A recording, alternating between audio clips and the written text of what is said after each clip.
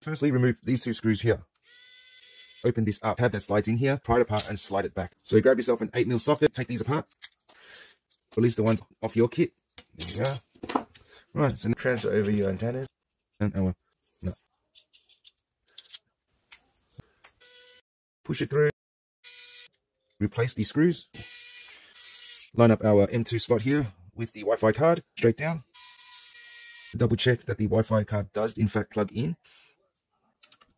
Making sure that our 2 screw holes line up there. Perfect. The side with the 3 holes here goes on this side here. You can see you've got 3 pins. Line that up just like that.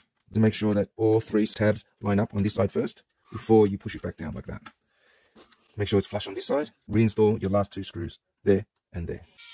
Make sure your screw hole does line up first before you put it in. All your ports do line up as well. Nothing's out of place. That's how you install the Wi-Fi card for your b650i Night Devil by jginyue.